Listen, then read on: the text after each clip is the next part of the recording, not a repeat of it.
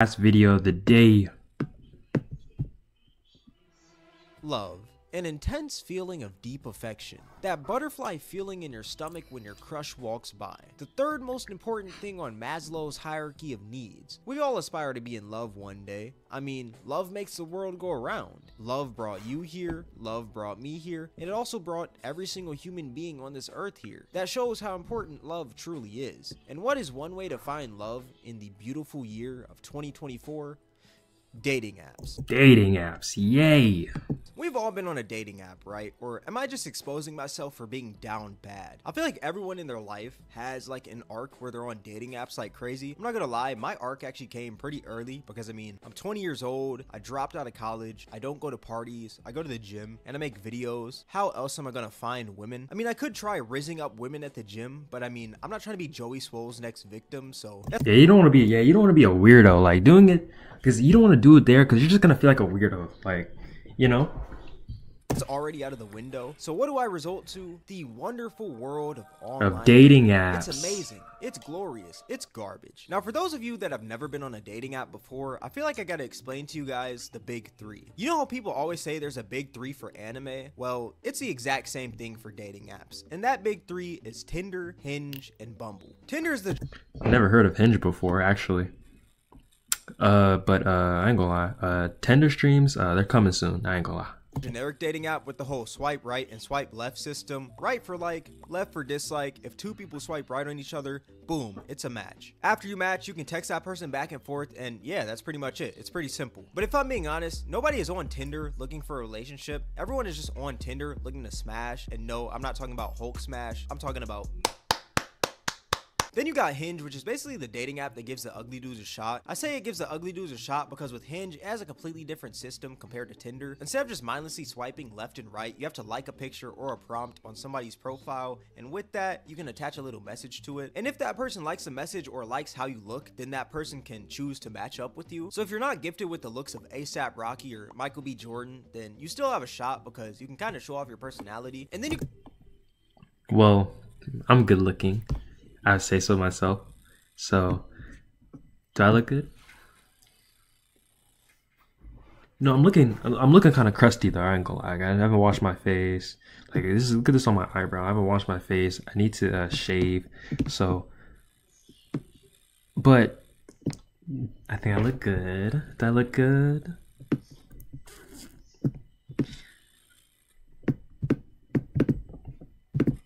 Got Bumble, which in my opinion is honestly the worst out of the three. It's basically the same thing as Tinder. It's got the whole swipe left and swipe right system, but here's the twist. You know how in society usually the man makes the first move when he's pursuing a woman? Well, on Bumble it's a complete opposite. The women are supposed to make the first move. Men and women can both swipe left and swipe right on each other, but if they match, only the women can text first. It's pretty stupid if I'm being honest with you. On paper it sounds like a great idea, you know? I see online a lot of people saying like if women shot their shot more, there will be more relationships out in the world, which I do believe to an extent, but at the same time I do think it's kind of stupid for an app to only let women shoot their shot first, because I mean at the end of the day, if I was a woman I would go nowhere near Bumble, and I say that because it just sounds like extra work. Like, why download an app where I gotta make the first move and put in that extra step when I can just download Tinder or Hinge and just have men flock to me? Man, this isn't really like related to the video, but damn, my boy got a dome on him, man. Damn, he got a dome on him. Shit. It's like asking somebody if they'd rather get $1 million for free or $1 million, but they actually have to put the work in. Obviously, everybody's gonna pick that $1 million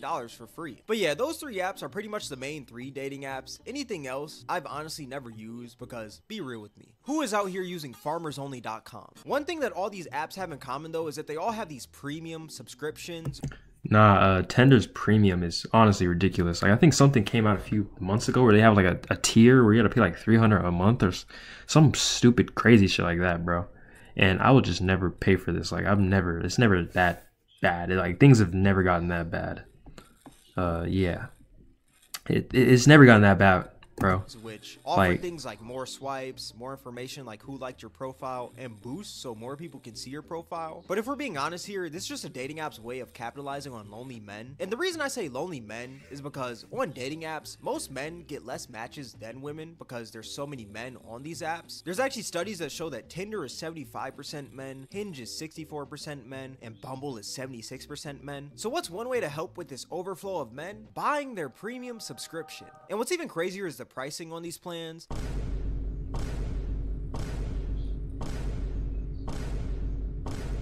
And then there's Tinder Select, which is Tinder for $500 per month. Now I gotta state, yeah, this is the shit. I remember this shit.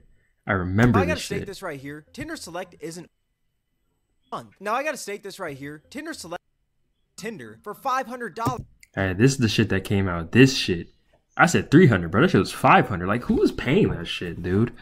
Nah, you gotta be really, really, really, really, really, really, really, really, really, really, really, really, really, really, really down bad to pay for this shit.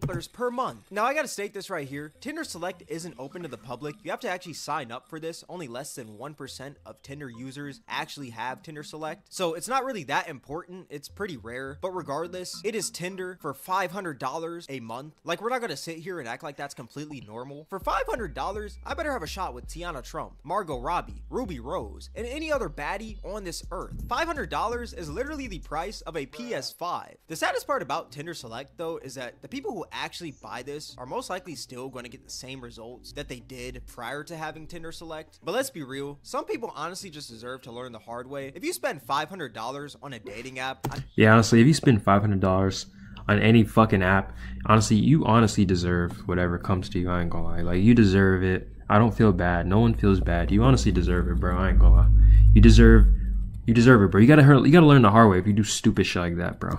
I mean, you deserve to have that post-transaction clarity. Also, 1 year of Tinder Select would be $6,000, which is absolutely crazy to me. If you're spending $6,000 for a dating app, number one, seek help. Number two, find God. Number three, you're probably ugly, if I'm being real with you. But you want to know a crazier fact? 14% of Tinder's users are paying users, and that's out of 75 million people. And 14% of 75 million is 10.5 million. So that means that 10.5 million people are paying users on Tinder. But if I'm being honest, I'm not really as surprised. I mean, right now we are going through a loneliness pandemic. Studies actually show that 1 in 4 adults feel lonely in the world right now, and also we are— Damn.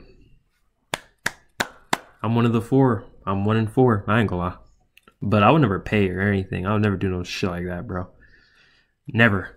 Never done it. living in a time Never will. where a lot of people aren't really as wise with their money. I mean, you got people out here buying OnlyFans subscriptions. You got people out here who are spending tons of money on in-game purchases like battle passes and in-game skins, which I'm not gonna lie, I am pretty guilty of. And you also got people I haven't bought a bunch though. Like, I only have a few skins. out here spending tons of money on DoorDash and fast food each and Me every day. too. So all that being Me, said, bro. what is $10 Me. to $20 nowadays? People blow that like it's nothing. So why not spend $10 to $20 and possibly get a relationship out of it? It sounds reasonable, right? And that's exactly how dating apps get you. At the end of the day, dating apps are a business, and the goal of a business is to make money. If the goal of a dating app was to help each and every user find their significant other so they could live happily ever after in life, then that dating app would go out of business because that app would make no money at all. So what are dating apps doing? Selling a solution to the lonely society. And if you're that lonely man that's maybe dropped out of college, only goes to work in the gym, and you're not really around that many women, then you're their exact target because you have two things: money and loneliness. But what's even worse is the algorithm of these dating apps. Tinder actually used to use this ELO system, which is basically a ranking system that's used in chess and video games. I say used to in quotes because Tinder said they took it out, but let's be real, that's just a PR business cover up. We all know that they're still using it till this day. And how it works is they would rank you based on your attractiveness slash how many people would swipe right on you. So pretty much if a ton of people swipe right on you, that means that you're in high ELO and Tinder values you a lot. And if you're a person who a bunch of people swipe left on and they just skip you, basically that means that you're in low ELO and you're ugly. But if that high ELO person— Oh, well, no.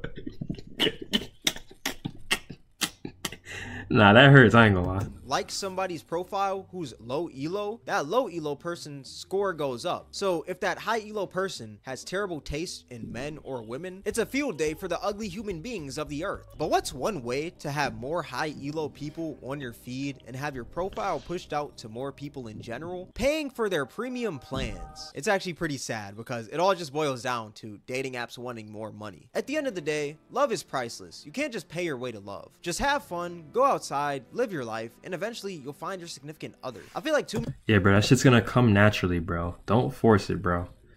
It always comes naturally. Like the forced ones never work out. Oh God, it never works out, bro. It comes naturally. many people nowadays try to force / rush the process of things, and one of those things being relationships / love. Now with this video, do I expect every single person that watches it to delete every single dating app on their phone? No, because that's not my intent. I mean, if you use Tinder or any other dating app for free, I honestly don't care. Like, if that's what you find fun, that's what you find fun. But I guess my whole point of this video is that do not spend your money on dating apps. You work hard for your money. And if you're young, $20 is like 1 to 2 hours of work. And if you're old, that's like less than an hour of work. But regardless, do you really want your $20 to go to a slimy dating app? Let's be real here. But yeah, with all that being said, this is going to wrap up the video. If you guys made this far, I appreciate you. If you guys enjoyed this video, then I highly recommend. Love you, Cameron.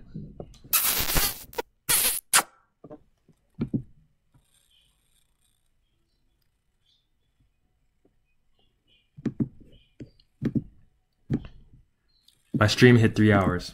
This is the end.